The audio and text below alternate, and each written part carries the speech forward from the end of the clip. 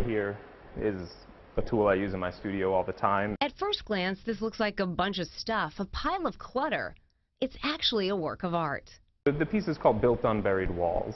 It's part of Jason M. Stewart's exhibit, which explores voices in a home. It takes you from room to room.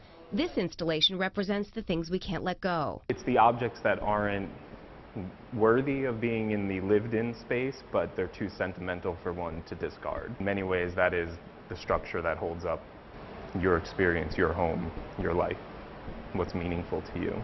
Jason, along with other graduate students, will show off their art in MICA's grad show.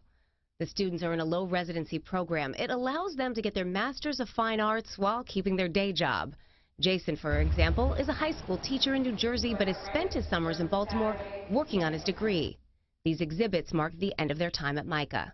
It's wonderful for students to have this to work towards, and when they're in graduate school, they realize at the end of the process they have to pull together a really exciting show.